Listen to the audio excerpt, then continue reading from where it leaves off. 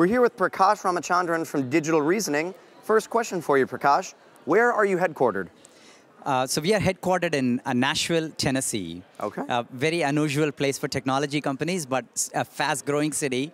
A lot of technology activity happening, and our founders started the company 16 years ago in that city. All right. Fair enough. So decided to stay there? Any particular reason why you stayed? We have stayed there, and we have grown the company along, and we have found incredible amount of talent to relocate to Nashville, including myself. I relocated to Nashville.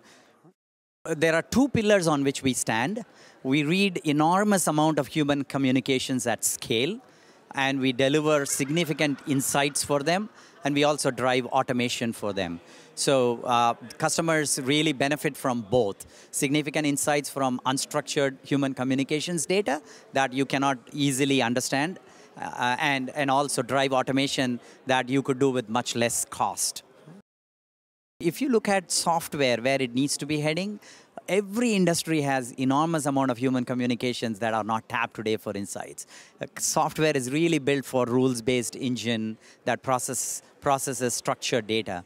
So we do unstructured data really well, and we feel that's the next frontier of growth that companies like us can tap into.